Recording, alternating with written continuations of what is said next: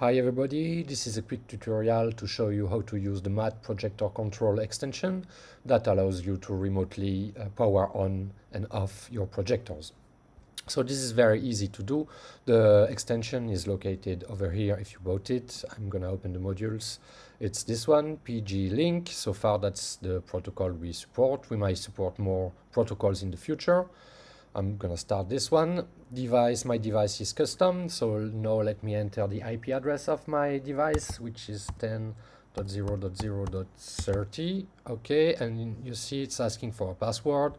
Currently I set that into my projector and the password is 1234. This is my password, and you can see it's automatically connected to the projector. So now what I can do is make a queue with this one. So this is the queue that I will call on. So the projector is on, and now this one is off, and I will call it off.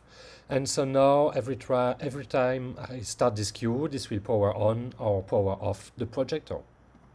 Boom. So now it's starting. Status is powered on. So I can hear the projector coming.